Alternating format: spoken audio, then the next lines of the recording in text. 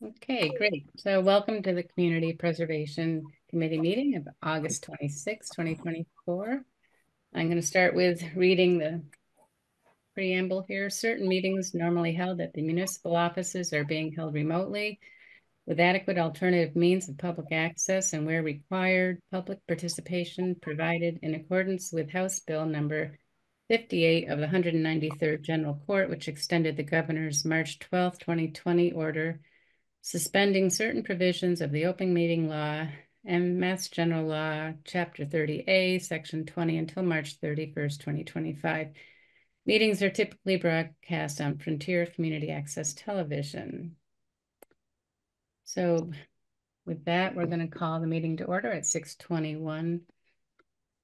And the guidelines for the business meeting: speak one at a time, follow the Deerfield Code of Conduct, be respectful, considerate, courteous, concise, and remember to raise your hand to be recognized by the chair. Members present: Lily Dwight. Present. Ben Benson. Present. Frank Leone. Present. Julie Caswell. Present. Peter James. Yes. Satu Zoller. Present. Gretchen Bycheski. Here. Kill your name there. Sean Libby. Present. And Kathy Sylvester present. Guests present. I'll let Ben write them all down. I hope I've got them. Yeah. Okay. Any questions, Ben, before I move on? Do you need anybody else's last name? It looks like everybody has their last name in here except Mary and Fran. So I don't know their last name. If you want to put it, Mary, if you want to tell us your last name. Yes, it's also B as in boy, ULSO. Again? B as in boy, B as in boy. Correct. ULSO. Okay. Got that, Ben? I hope so. BULSO. Yes. Great. Yes. Thank you. And Pat?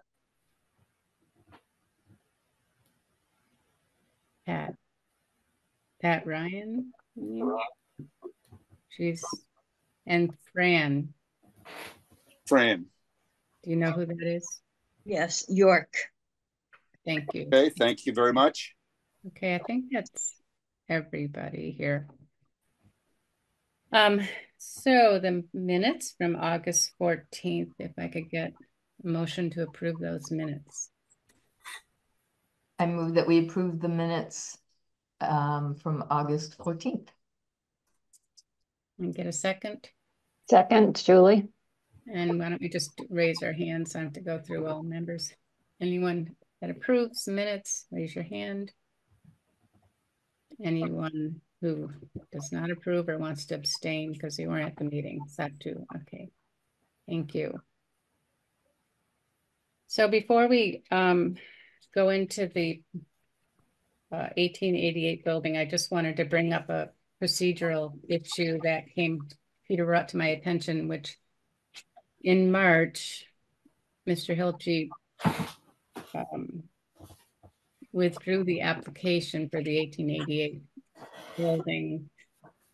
But soon the select board sent a letter, which I forwarded to the committee, asking that instead of withdrawing the application, it be tabled to fall town meeting. And we agreed at our April 3rd meeting, but that was, the details of that were left out of our April 3rd minutes. So I'd like to make a motion to amend those minutes so we can get that letter into the minutes. And I also did put them in the drive, the letter into the drive. I move that we amend the minutes from April. I guess it would be the April, was it 13th? No, 3rd. April 3rd CPC meeting to include the letter from the select board of March 26th, I believe it was. Yes, that's it. And can I get a second? Second, Julie. I will second that. Oh, sorry. So I think Frank can second it. Satu, I'm not sure you were at that meeting, were you? April I, 3rd. I thought I was, but maybe not. No, Satu was. Oh, she was. Oh, sorry. So Satu did second it. And is there any discussion on that before anybody have any questions about that? So if not, all those in favor for those that were at the meeting, raise your hand. Ben, Yes, thank you. sorry. Any opposed? No. Okay, perfect. So now I'm going to hand it over to Mr. Hilty, and his guests to discuss the application. Thank you, and let me introduce the notion that we're going to try to put together, present a bunch of information in about 30 minutes. Charles Roberts will be representing the architecture firm of Kuhn Riddle Architects, and Karen Mikulowski is his associate, and Dan Pilata is the town's owner project manager, and he has with him historic preservation consultant Mary Bulso. So I'm going to start out by turning it over to Charles Roberts and let him share information, the plans and so forth. He has a deck to present, and Dan Great. will be bounced in as Charles needs it. Great. Thanks, Tim. And thanks everybody for inviting us here this evening. And we have a lot of material to go through in a fairly limited amount of time. So I'm going to try and be efficient here. And I think we want to have questions maybe at the end. Was that right, Tim? If that's what If it works, it's wants. the chairperson's discretion. Kathy Sylvester. So the committee will ask questions at the end. Yeah, we don't want to Okay. interrupt the presentation. Okay, thank you. All right. So I'm starting off with a few kind of historic images here. You're probably all fairly familiar with them, but it's kind of helpful to set the stage with some of these historic images to just kind of recall that, this building's been around for a long time. It's an important part of the streetscape, an important part of the history. Generations went to school here. And it's exciting to think about being able to turn this over to municipal town uses to breathe another 50 to 100 years worth of life into the building. So it's just kind of nice to see these images. One thing that's interesting in these is that we don't see any divided lights in the windows. So it's just sort of as a historical note, lots of times you think about windows and buildings of this era having divided lights, but the fact that these aren't is just sort of interesting and informed kind of our design is moving forward into the addition and also sort of the approach we're going to take in terms of replacing these windows with historic replacement windows. This is Karen was great. She drove into Boston and to the archives there and was able to dig up some old original drawings. This is actually an iteration. This is the elevation facing North Main Street. And you can see that it has a portico that came out at a half level, which isn't there now. It never was there. But it's interesting to sort of look at sort of a design iteration early on about something that happened on this building and a designer's idea that was modified in the design as it went forward. But again, it's helpful to see the windows and the window patterns, which are very consistent with what was actually built. And but it's a good image. Just want to run quickly through the overall scope of the project to give everyone a sense of what's involved. We're focusing here on the costs for the rehabilitation of the ATD8 building, with considered separately from the addition, because the CPA funds obviously are going towards this building. So just to give you a sense of the overall work, it's a complete demolition of the inside of the building. On the first and second floors, we're demoing all the floor partitions, all the first and second floor partitions. We're removing the existing stairs. We're stripping finishes, plaster finishes down to the existing brick, removing all existing millwork to the extent that it is or isn't historic. We will preserve millwork if it's possible to reuse or repurpose or recreate as part of a display in the new building.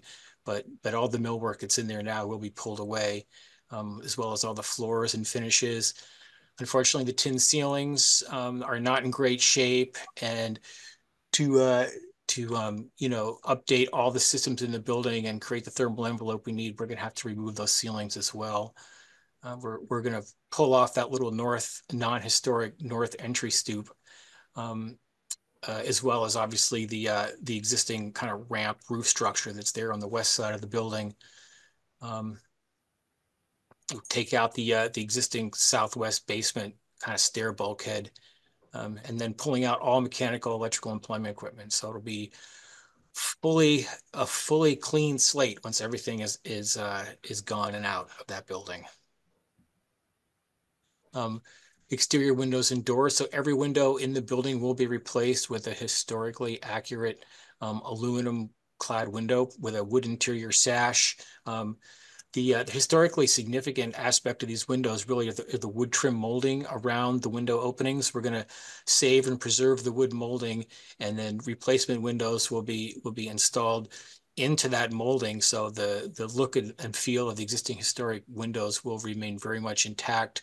The window sashes and frames themselves are relatively simple and straightforward, and will be matching and working with Mary to make sure we get the right kind of historic profiles on these windows as we specify them when the project moves further on down.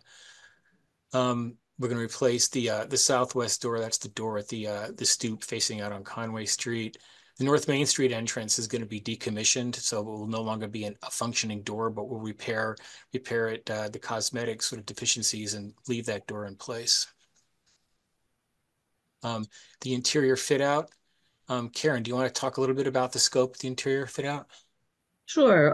So we're gonna, obviously, like Charles said, we're gonna have to, I hate to use the word gut demo, it always sounds so harsh, but we are gonna have to strip it down to its bones and kind of build it back up and put, current systems in, and LED lighting and electrical and all that. And we do need to, it's going to be quite a bit more partitioned off, compartmentalized than it is now. I think you're probably all pretty familiar with the building, and it's basically got a center stair and the two big large rooms on either side, and which doesn't really work for what we need for the town offices. So all that comes out, and we kind of reimagine the layout.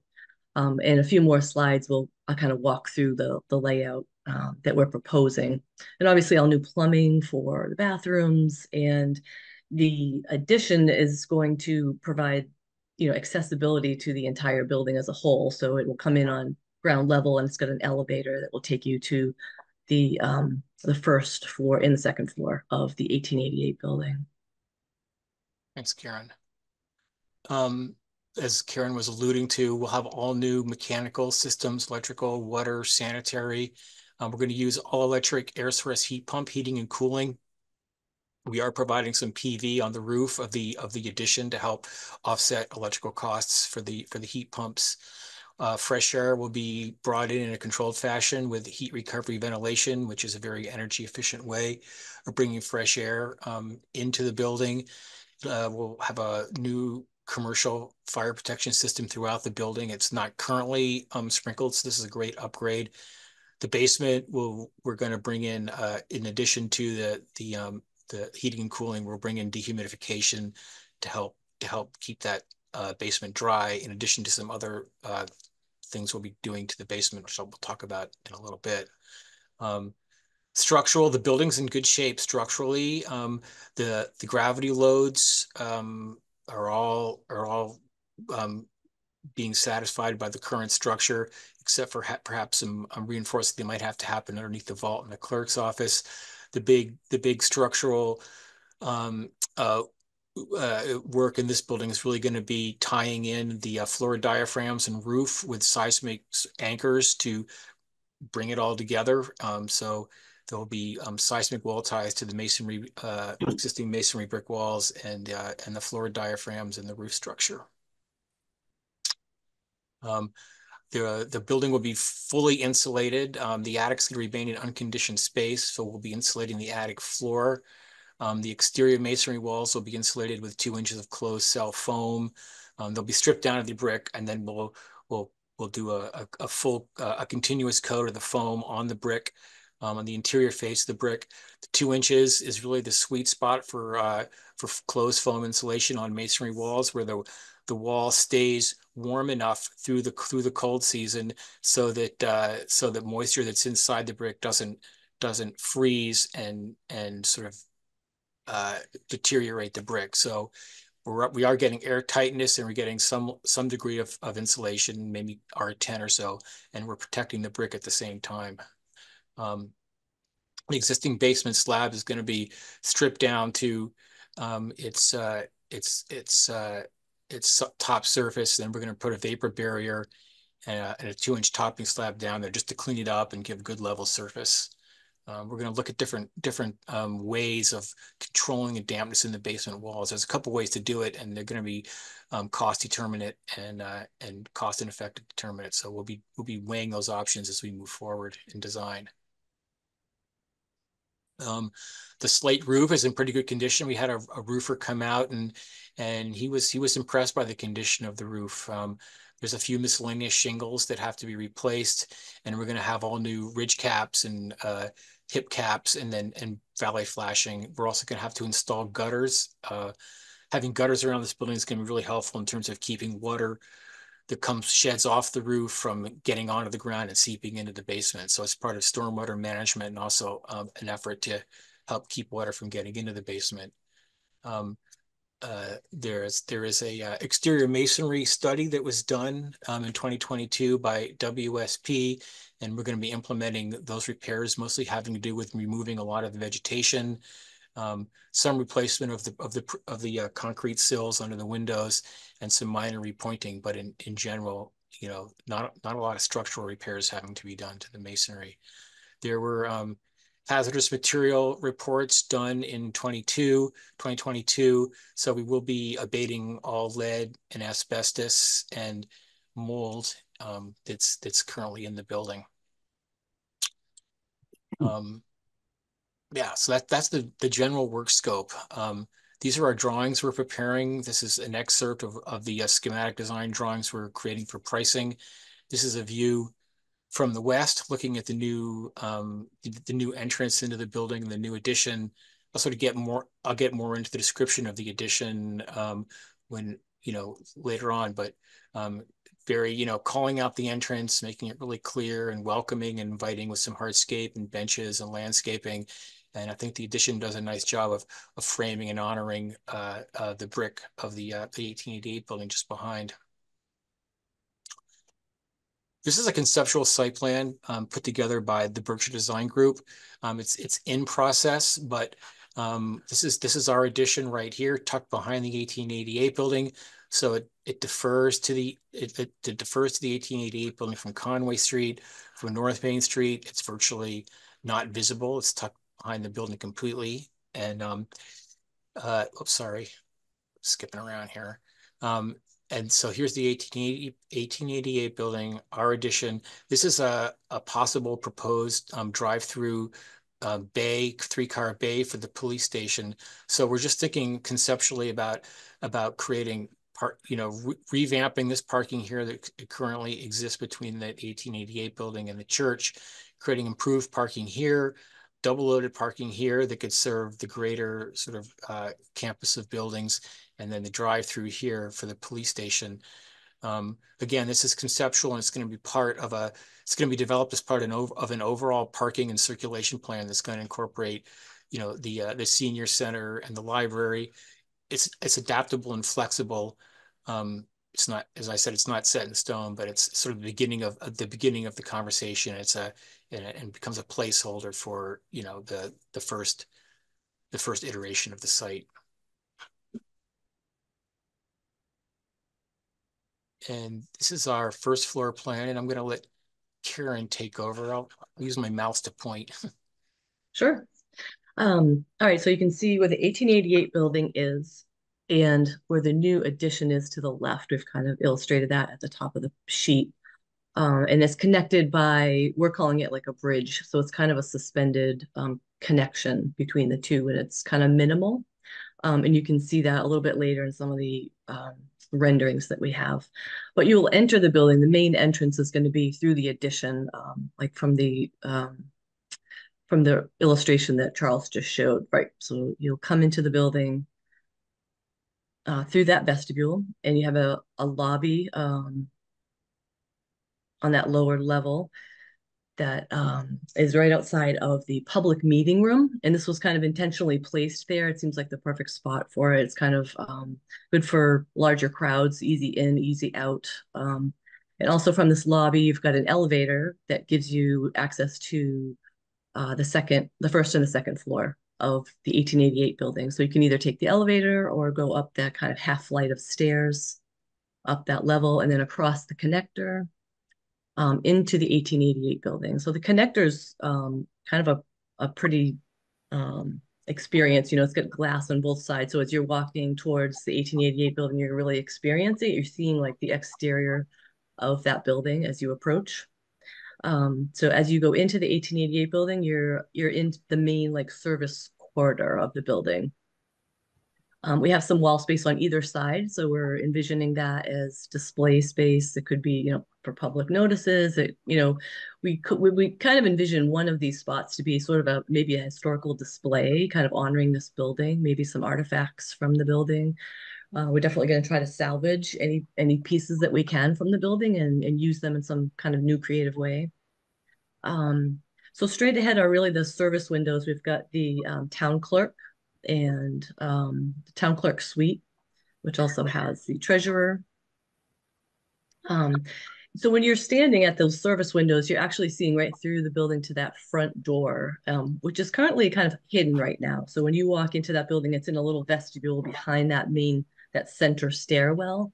And so you don't really experience that door very much, but it's very pretty. It's got a glass curved transom over it. And you also really don't see it from the exterior very well because it's got that portico that's kind of big and bulky, and it's a different shape than the transom. So you don't really see it unless you're actually standing at those steps. So we've kind of opened that up. So it's really part of the experience. When people come in and they go to these windows, they're going to see that front door and kind of, you know, get that see some of those historical features. And we've left these suites as open as possible so that you're also seeing those windows, the exterior windows with the curved tops. The blue suite is, like we said, the town clerk. So we've got the treasurer, the accountant. We've got a vault for the town clerk. The green suite to the north of that is the assessor's office. There's also a service window there and kind of a self-service alcove right off the hall. To the north in the yellow is a shared conference room. And then you've got your bathroom core in gray, bathroom and janitor closet. So those bathrooms will serve that meeting room. Like at night, if there's a meeting that's happening in that public meeting room, the space will be open so people can go up through the connector and use those restrooms. And we talked about, you know, the second floor is kind of secured off, but the space will be open. The stair to the southwest will be rebuilt, be code compliant, and that will connect the basement through the second floor.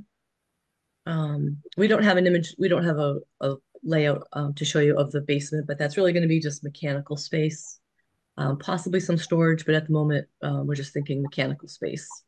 The elevator does not give access to the basement. It's really, so the access to the basement will be through this stairwell or through an exterior bulkhead that is currently in place.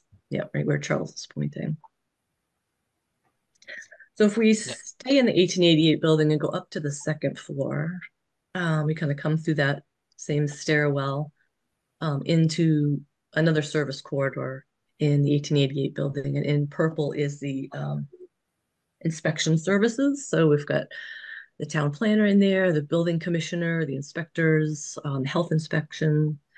And right to the north of that is the conference room that they could use. It's kind of immediately adjacent to them. They could use it if they need to lay out plans or kind of, you know, meet with somebody in that room, but it's also available for anybody else to use.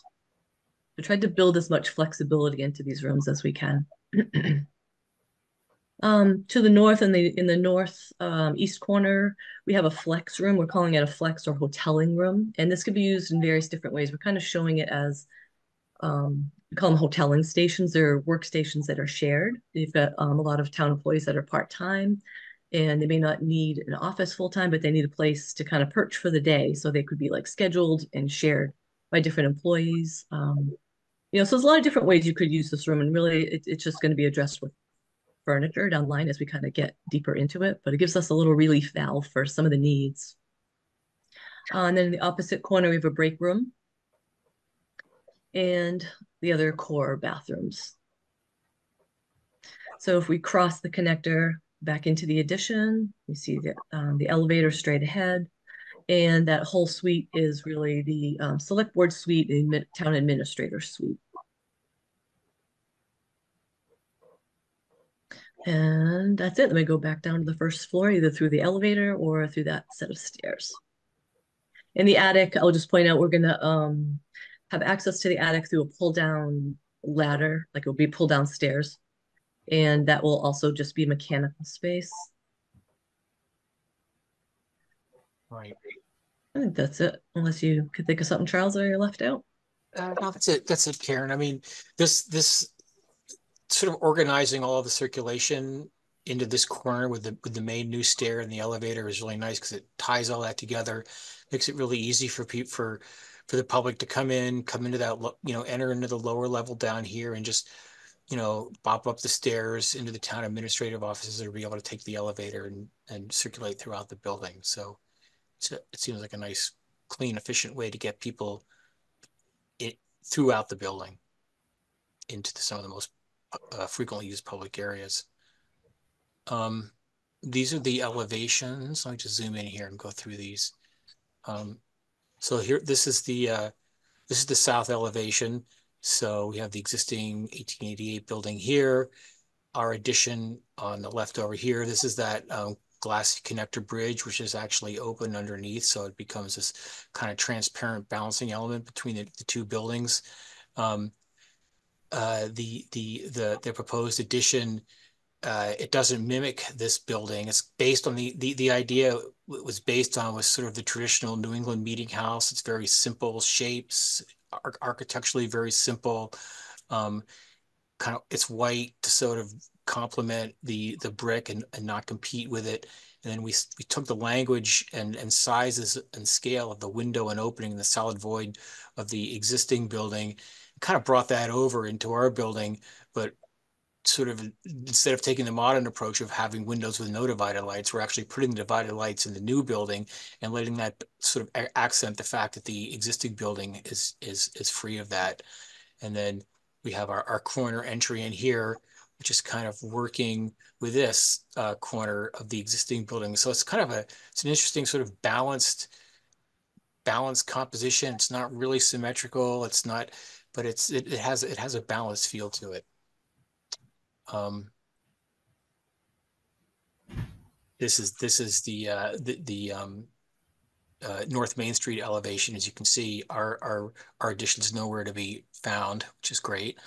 And then we just calling out all the the scope of work that has to be done to this building, sort of reiterating some of the things I talked about earlier in the masonry section, and also with the windows. And we will be rebuilding aspects of this porch. The columns aren't in bad shape. The column bases kind of need to be rebuilt. The existing concrete steps, we're going to pull off that indoor outdoor carpeting that's there and see what we get, but it's going to have to be sandblasted and restored, hopefully not demoed and re-poured. Same with this porch here. This porch is okay. The detailing's not bad. The concrete steps are out of code compliance. So we'll be building new steps, and the ceiling in this porch is in really bad shape. That's going to have to be completely removed, and we'll put a new beadboard wood ceiling in there. This is an elevation section cut through the bridge walkway at the east elevation. So this is what's facing the 1888 building. So this is actually going to be a mechanical alley. There's going to be air-to-air heat pump compressors in the alley. So There's no windows here. There's no kind of like interruption of sound coming directly into the building. So we've left this intentionally kind of austere and blank. There will be some ventilation up in here for mechanical equipment that's going to be up in the attic of that building.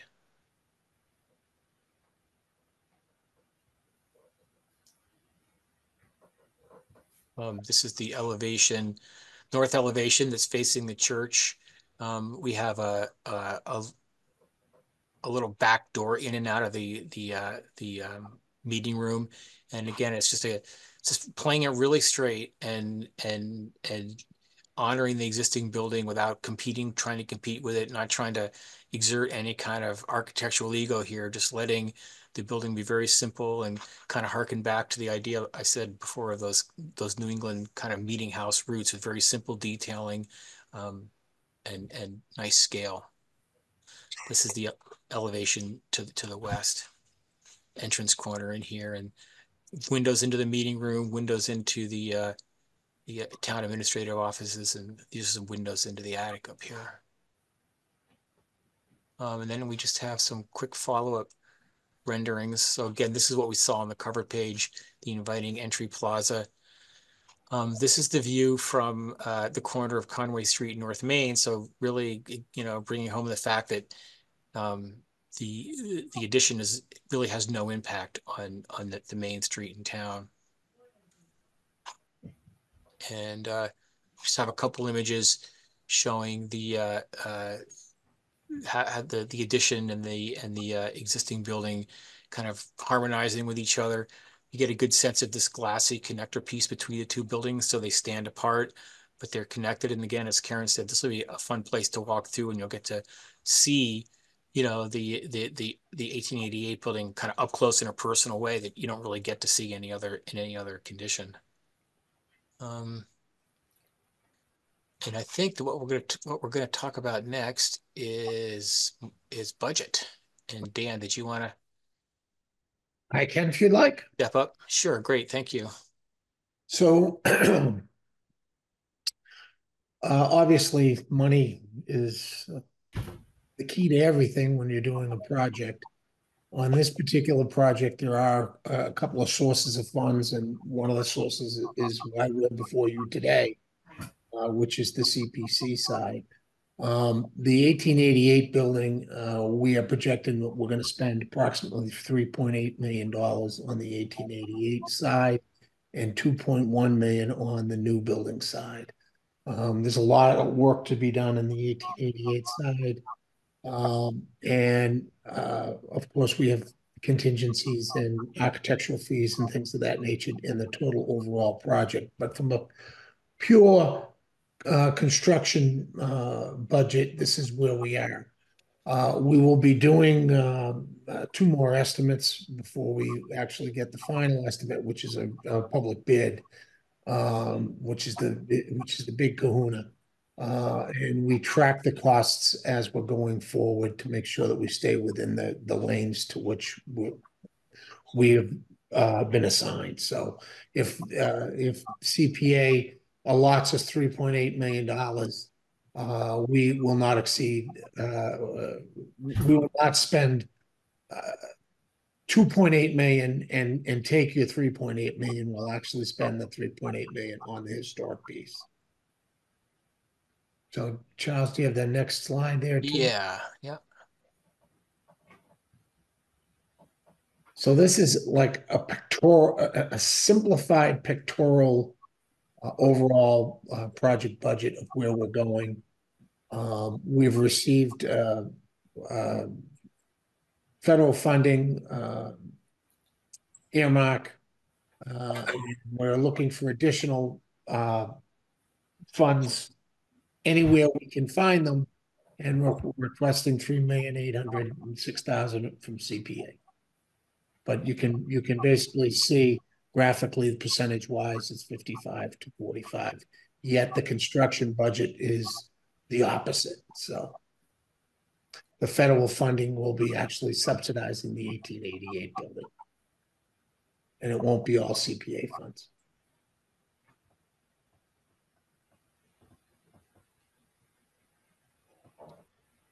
That's basically what we have for you tonight. Thank you. And it was just about a half an hour exact. Yeah, you did a really good job. I like the design very much. We rehearsed it.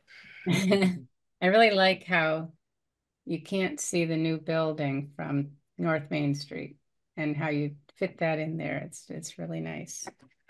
Yeah.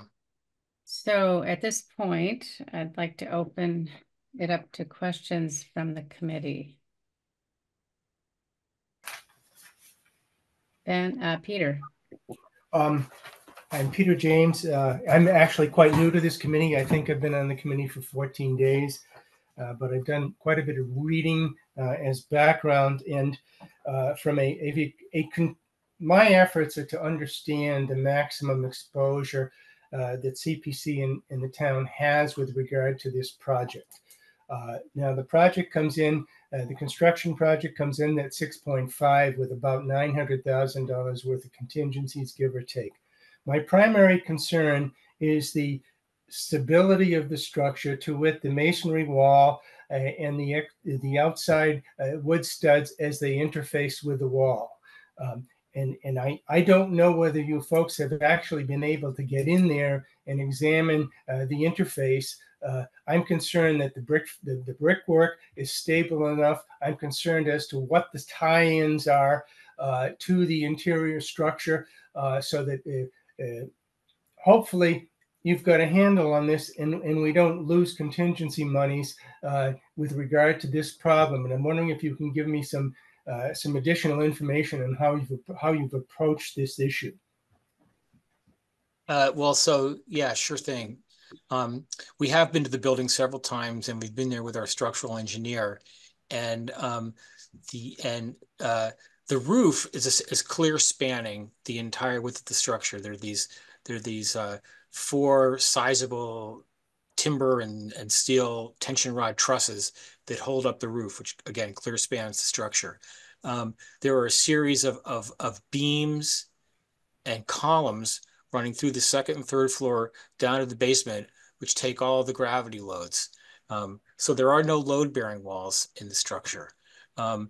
Which leaves us free to pull all the partitions out of the building, and because none of them are really carrying any load.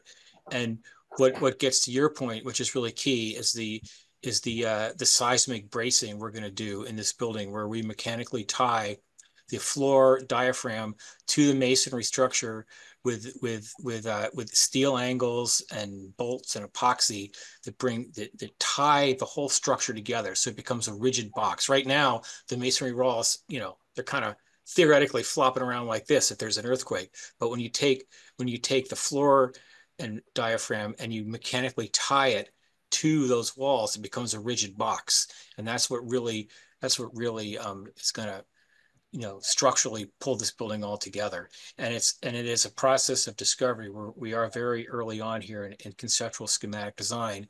We have a design approach that we feel good about, but there are areas we have to look at, and that'll be a process of discovery. But we feel like we're on solid ground with where we are right now at this beginning stage. Well, I'm very pleased to hear your approach, because this is exactly what I was concerned about. I saw a reference in one of the earliest investigations to some of those interior steel columns, and I didn't see any reference at all to the bracing between the masonry and the floors. But it sounds like there was stability. These particular brickworks have a terrible record out in the northwest part of the country because of earthquakes, especially the old stuff. And because I have a long-term familiarity with this building, I would hold my breath. But it seems that you've incorporated cost issues with regards to the tie-ins and the obvious need to provide the additional security as between the internal framing and the brickwork, which is what I was looking to hear. So that makes me feel a lot better in terms of cost control, as well as the stability of the building for the future. The third floor is an act of itself, and I'm quite familiar with the vagaries of the third floor, the piping to kind of keep it all together. But if part of your work is to stabilize that, so that we do not have sleepless nights, that's great. And this is the part that I was most concerned with. I have 15 years of experience running activities in this building, and not the least of which was pulling my Boy Scouts out of the third floor who used to like to explore up there. Yeah. Yeah, you don't want to go up there. And we did see that we were up there just this last week with our structural engineer looking precisely at those steel rods.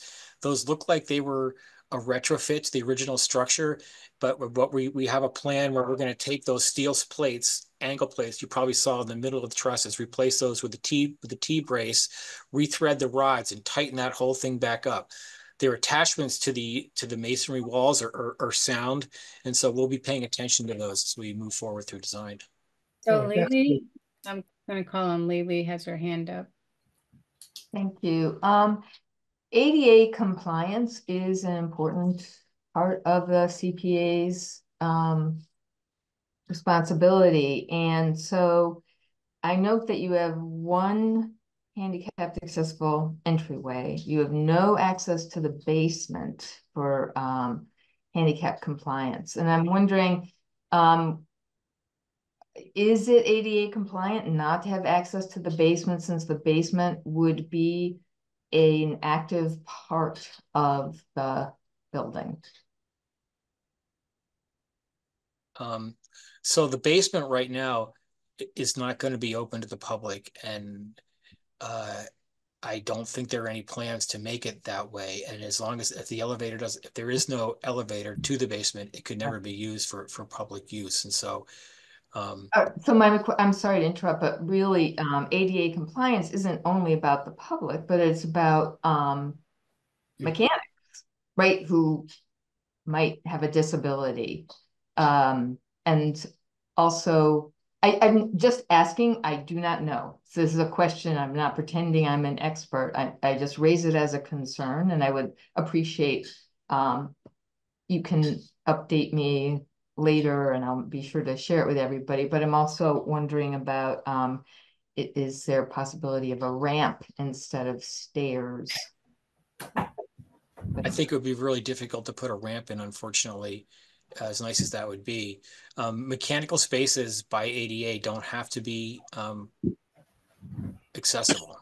Okay, thank So, you. Question answered. yes. All right. Okay, thank you. I know it's part of our charge, so I want to make. I totally understand. Thank you. Yeah. Mr. Hilty, did you have a question? You had your hand up. No, I'm not going to question my own architect. I was just going to say that when Charles and I and the engineer went up into the third floor to look at the truss rods, the engineer explained that there are federal and state regulations about how you have to tie the brick to the flooring. And so I know that's part of the plan, is to to make sure that we meet those standards. Mm-hmm. Any other questions, Mr. Peter? Yes, I have a secondary question.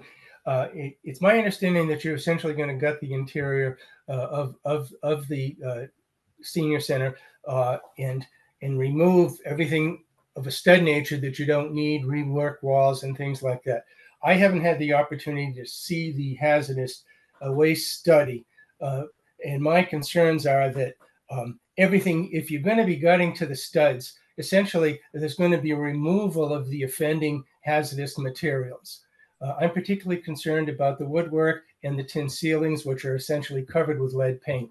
And if these are going to be removed from site, and you feel that the numbers that it's going to take to do this are within the realm, I'm very pleased. I've known about this since I had to run programs, knowing full well of what was flaking off the walls. And if it's going to be gone and it's within the framework of the numbers that you've come with, I'm a happy camper.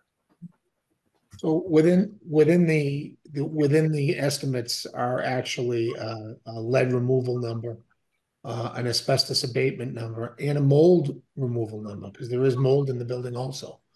So all three of those have been identified by two previous studies. The quantities haven't changed.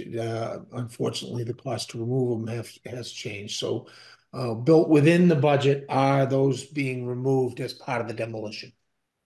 Well, that's great, because it's I've been around these things for a while, and if you have that number and you know what you've got and it's going away, it's great.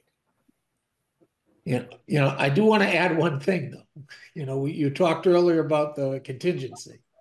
The contingency is there for a reason, and that is if we find something that Tim couldn't discover because it was buried between two bricks or something.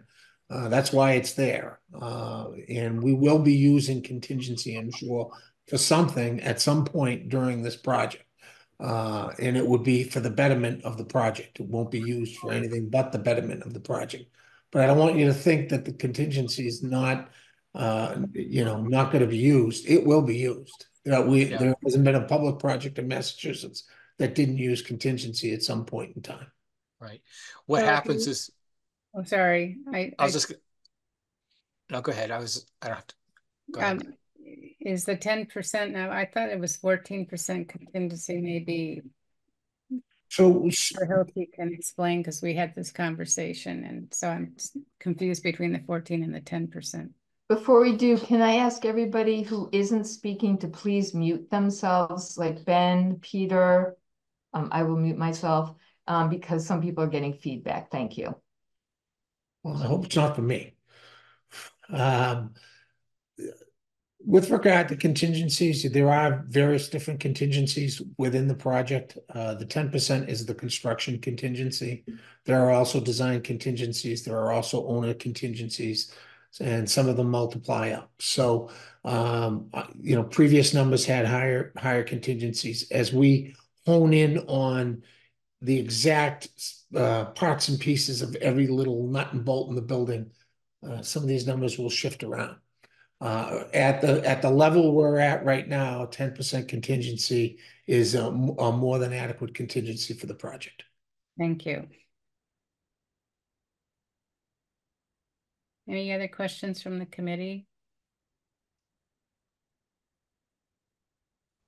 There's not any. Oh, Lily, go ahead. I'm sorry, me again. I really appreciate Mary being here, and I'm wondering, is there going to be a representative from the Historic Commission on the Building Oversight Committee, or is Mary a part of the whole team going forward? How do we how do you manage our assurance around the historic appropriateness? Because I know it's iffy. Thank you.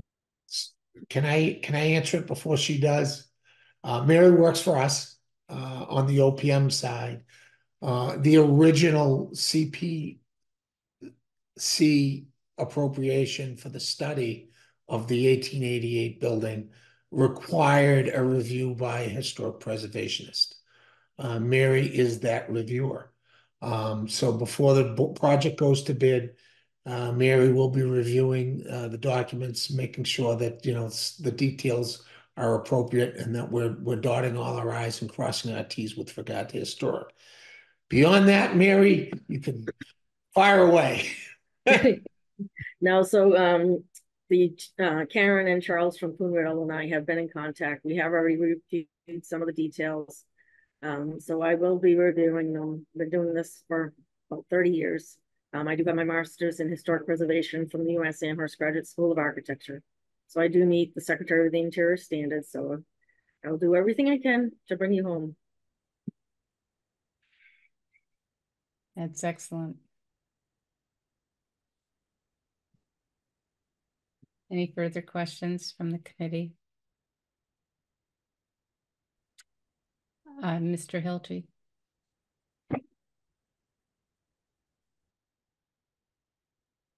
Tim, you're muted. You're muted. Sorry, I neglected to introduce Joseph Maddie, who is the architect, independent architect that's been helping the Building Advisory Committee to work with the OPM and the architects on this. And, he's got 45 or 50 years of experience doing this work. And he and Vern Harrington were critical to having professionals who are both building construction people and architects who worked on thousands of, probably a couple thousand projects between them. And they were very helpful in helping us to make decisions as we moved forward. So I just wanted to acknowledge that. Thank you. So I think that, we've got the information we need. I am pretty excited that we have the money in our undesignated funds to do such a large project. This is exactly what the money is there for. We haven't had such a meaningful, I think, project for the community in a while, since senior housing. Yes, I wouldn't forget senior housing. And there's, few of those that we've done, right, that are really that major. And this is really exciting. So in my opinion, I think we should vote on this tonight if people have no further questions or concerns. Everybody in agreement with that? Mr. Peter, you want to unmute yourself? Concerned that I have no problem with voting tonight. I think that there will be conditions that we will put in place as part of any approval process. And I don't know if you want to do a two-step where you approve the project subject conditions and then have discussion periods as the conditions arise. I'm not sure how you would like to proceed, but it's clear that there will be limiting conditions which people have already discussed. And I reference back to the prior town meeting article that authorized phase one. And I'm looking at conditions very similar to what were contained in that particular article. So when you do the voting, I don't know whether you want to bifurcate it or how you want to handle that. So I saw, we did talk about conditions, and I thank you for reminding me about that. So one is that I was hoping that if we got a detailed financial breakdown, once you have it, that the committee would like to see it. We also wanted a 6-month not review, but just report on where things are at as things get underway. Mr. Hilch, you had your hand up. Yeah, so one of the things that I wanted to mention is that we have a plan to expand the building advisory committee. If the CPC votes to recommend the project and the voters approve it, we would ask that the chair and the vice chair of the CPC join that committee to be part of the process of reviewing the project as it develops and as we get closer to construction drawings, because CPC is providing almost half the money for the project. So we think it's important for you people to be involved. And we certainly want to have the conditions of that were in the first phase of this project be reflected. And I think that when I was doing, I think I was the chair at that point of the CPC, and we worked with town council and the administrator to make sure that the town meeting warrant reflected all of the language and also the authorizing warrant item that spells out the restrictions. So thank you for thinking of that. I hope you can make it similar to the last one. Because if it gets too complicated, it gets hard for the voter to understand. Well, my concern is that, and I appreciate it, if you're going to go out to bid, you don't want a ton of extra conditions. And from a legal perspective, I certainly think that I was very pleased when I read the article that I think was the 23 ATM, and the conditions seem to be pretty comprehensive. The CPC will have a continuing role. They will want to have some financial assurances as to how things are going. And they will also want some money back if, in fact, you come in at budget. But I think that you'll see that and I don't think any of that would affect going out to bid with the project, because I don't think CPC wants to get into that mess. So it's just a question of whether you give CPC time to figure out those conditions in the near future. And I'm not, my personal sense is you vote on the project tonight with the idea that we're going to refine the conditions over the next 3 or 4 weeks. and have the opportunity to check that out. Because definitely you don't want any loose ends when you go out to bid. That's just my thought. Any other comments? Oh, Julie.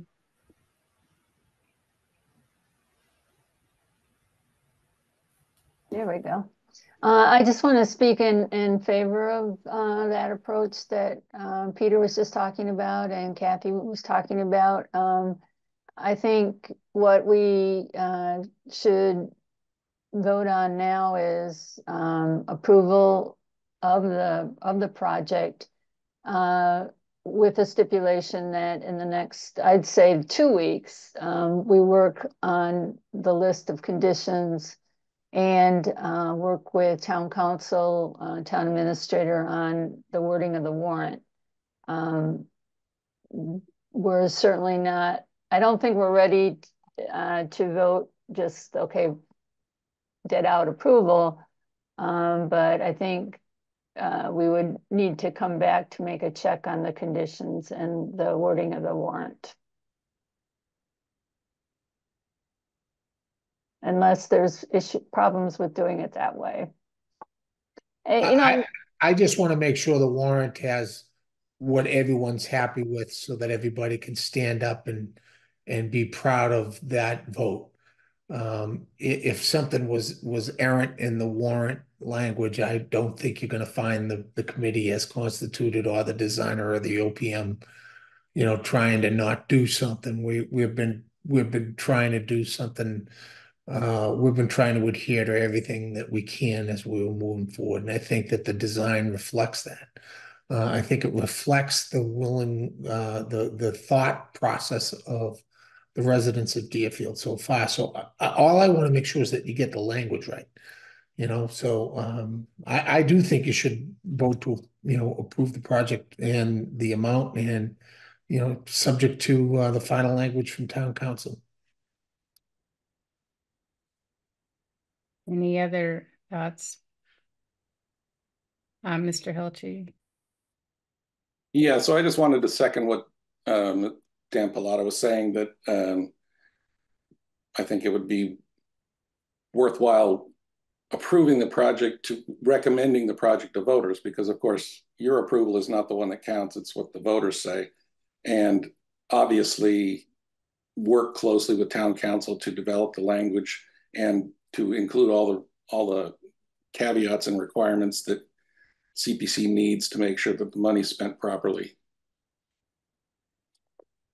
The voters count, but without your vote, we can't get to the voters. Well, true. I mean, I don't want 9 people or 7 people get to say, this is worthwhile, send it forward. But obviously what I mean is that we are a town meeting government and voters decide what money gets spent. Right. Lily? If I'm understanding, No. and the idea is that we vote to approve or not approve tonight, and assuming we vote to approve, we do it in such a manner to say that to be recommended with contingencies. That means we should have another meeting as soon as possible to enumerate those contingencies, to give the town attorney the time to get the language right? It would seem so. Because that's not something that can be done via email, I don't think. You cannot deliberate via email. Yeah, that's what I don't think that's legal. Right. Obviously we're trying to we want to educate the town meeting members, and we want to make sure that they get all the pertinent information, and the more time we have, the better chances of success all of us are going to have, which is why the support of the CPC is crucial. I think that the sausage making on the details of the release of funds or oversight, I think can happen. Lily? What is and I guess this is directed at Mr. Hilchi, what is the deadline for warrant article language? I know we have a placeholder, but You know the deadline? September 20th, I believe. Okay. Well, the warrant is slated to close sooner than that. So the actual language of the warrant can be adjusted. So by recommending this tonight and giving us the vote that the application meets the guidelines, that's the first step. The second step is working with town council to write the warrant articles to reflect what the CPC needs in order to ensure the money is spent properly. And that's the pattern that we've always used in these projects, is that the town council knows how to phrase these things so that if there's any leftover money, it comes back to the CPC. And so I don't see any reason why, well, the CPC must decide this, but it seems like we presented enough information to get the first approval and then to work to make sure that the warrant articles, which you would then work on with the town council and town administrator, meet the second part of your concern. But it would, if we get approval tonight, it helps us as set up town meetings to educate the public. We're looking at 2 or 3. And until we get an actual vote, it's difficult to go out and talk to people about a project that may or may not happen. So it sounds like we need a motion to approve the application to move forward to town meeting with the understanding that there will be some contingencies forthcoming. Does that sound right? So I will entertain a motion. I will propose a motion that we approve the project subject to the completion of contingencies as reflected in the April 25th, 2022 warrant article and to be reviewed by town council, all within a period of 30 to 45 days. I have a concern that those, I don't know what those contingencies were. So I'm personally not comfortable saying that I want to make it contingent on those contingencies. Yeah, I would agree. I don't know what they are either. I think we have to be a little looser on the language that we will determine as a committee what those contingencies are at our next meeting. And when everybody has a chance to review those contingencies, maybe add and subtract. So I don't have any problem with that approach. I was trying to give the benefit to the applicant with giving some language now, but I would prefer to have another meeting to discuss the various conditions. And I think we've made substantial progress tonight, but we still need to get through the extras that CPC needs to see as it is presented to the town, because the town's asking for our opinion, not just a rubber stamp. And I think that we have an independent series of rules that we have to comply with. But I've done this enough to know that we don't want to screw it up with unrealistic conditions. And Julie, did you have your hand up? Maybe not. Yes, I did. I just want to, I guess, friendly amendment type of thing. 30 to 45 days is puts us past right up, too close to the town meeting. So I would say we need to come back through this second level of, well, certainly by September 20th, when the final language needs to be done by the warrant, but maybe a week before that would be a better goal for the timing. And I guess I wouldn't call them contingencies so much, because they're not like, I don't know, are they if-thens or are they just Special conditions. Conditions, I think, is a better word. So I guess what we need is a motion to approve am I hearing you right, Peter? That we approve the project with the understanding there will be some conditions forthcoming in the next 14 days. Mr. Dunn, you have a question? Yeah, Christopher Dunn, town planner. If you'd like, I can pull up the warrant article from April 2022, and that'll show you what conditions were attached to that approval. Yeah, and there's a couple that are intertwined. I think they need that. I've got the warrant in front of me. Mhm. And I think that there were a couple that were coming from a few different areas. So I frankly think that the committee needs to chat about it. And having a copy of that warrant, that article is passed, would certainly be helpful. But I have the feeling that the committee is comfortable with the approval this evening, but will need a couple of weeks to refine what they want for conditions. That's just the way I sense it. It's not unreasonable. So how about this? I move that we approve the application for the 1888 building project funds with the understanding that we will be putting conditions on the warrant article to ensure compliance with CPA guidelines. I'll second that. Any discussion? So no discussion, I'm going to take a vote and I'm going to call on each one of you. So we have no question whether people are voting or not. So we'll start with Ben.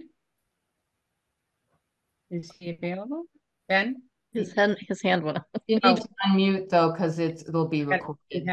You have to audio. Yeah, we need your audio. You're muted, Ben.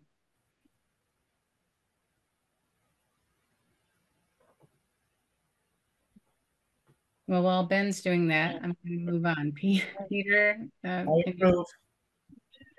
Okay, Gretchen. I approve. Ben. I approve. Satu. I approve. Julie. I approve. John. I approve. Frank. I approve. Neely. I approve.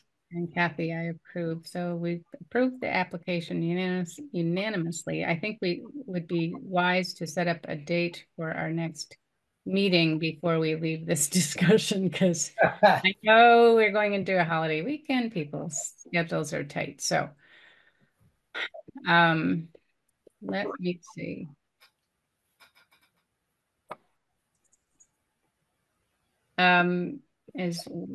Is the third a possibility? It's a Tuesday. It's next week on Tuesday. I can do it. You have family that week, I think, right?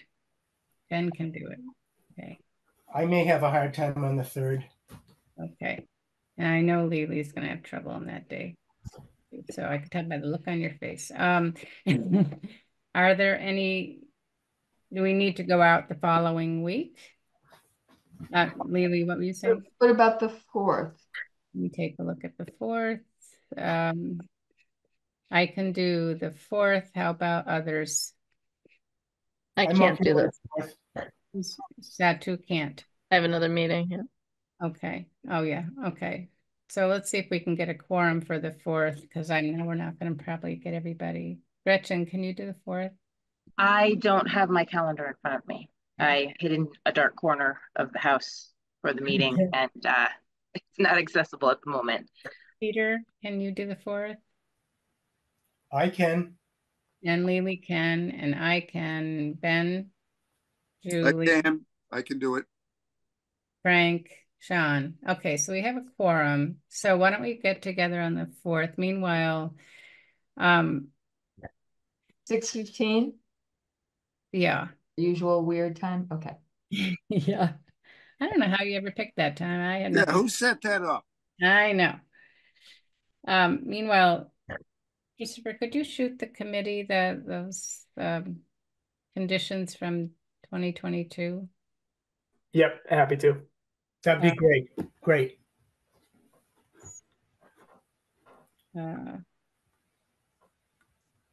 then meantime, just be thinking what else you might want to add to it or subtract from it. So Kathy, is there somebody from the applicants team that would like to informally receive our thoughts on it, or are they going to come to the meeting on the 4th? Because I know it's. I'll let Mr. Hill. So the 4th, there's a select board meeting at 6 o'clock. But I'm going to, because of the shortness of the time, I'm certainly going to encourage Casey Warren and Christopher Dunn to alert the town council that the CPC is going to need their attention and time, and you know, to help move the process along. So they may also have a method for having each person suggest conditions if they aren't reflected in the 2022 language that Peter referenced. But we'll give you every support we can. Another thought is, I mean, could we meet at 5 so that you could be there?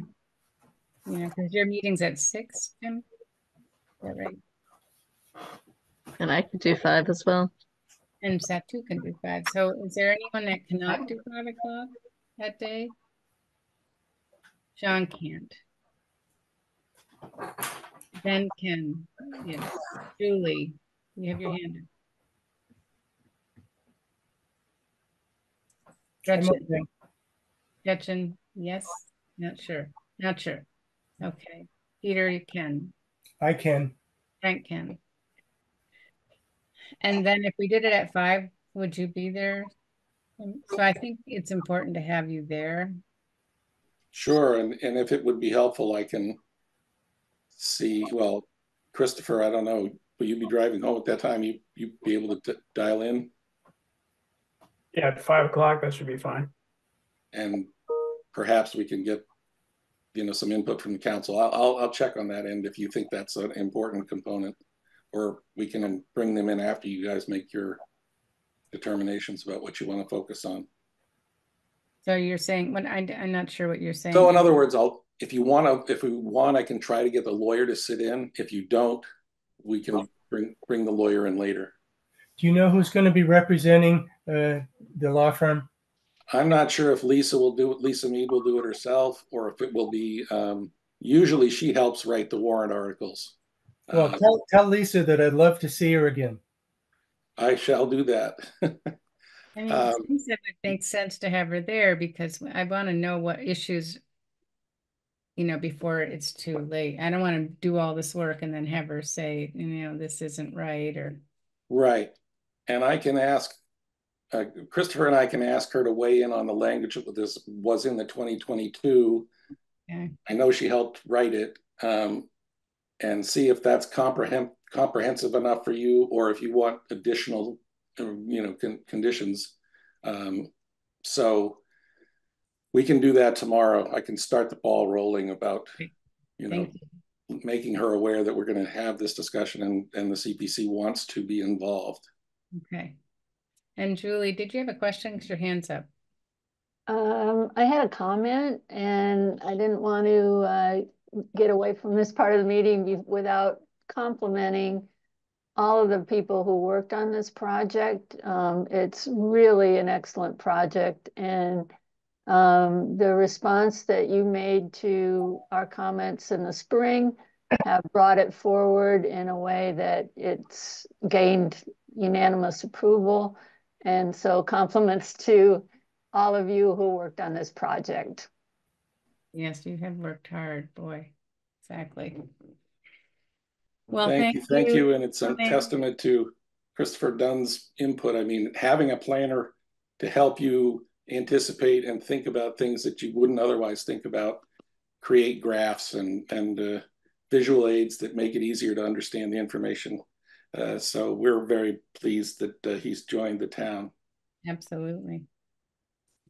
Well, thank you. I think we're going to move on to the rest of our agenda. So with unless you have something else. Okay, so the next thing on the agenda is the public hearing and reviewing the, Lily, you had a question? Yeah, it is 7:35. Yeah. And I don't know about you, but my dinner is burning. I think that I would expect that the conditions will actually be fairly quick because we have the model already. Mm-hmm. And for the presentation, You could table it to that. Sure. yeah, if we can just move it to that, unless people want to throw comments, because we did share the PDF, unless anybody has comments, you can just email me and I'll try to incorporate them and stuff like that I can work on it ahead of that, but it is getting It's late. getting, sure, I'm happy with that. Anybody have any concerns about that?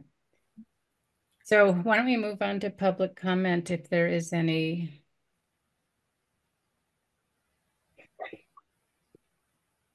So I don't see any hands up. New business unanticipated. I don't think we have any. So cool. Thank you, everybody. We are adjourn this meeting so Lily can eat dinner at 7:36 p.m. I move that we adjourn. Thank you. I forgot I have to have moved to, yeah. I second. Okay, all those in favor? Who Aye. seconded? Who Aye. seconded? I seconded Satu. Okay, thank you, Satu. Okay. Okay, I'm now putting- I also have to eat dinner, so. yes, yes. I ate I'm before. living dinner. So, and with that, we adjourn at 7:37. All right. Everybody. Thanks, Kathy.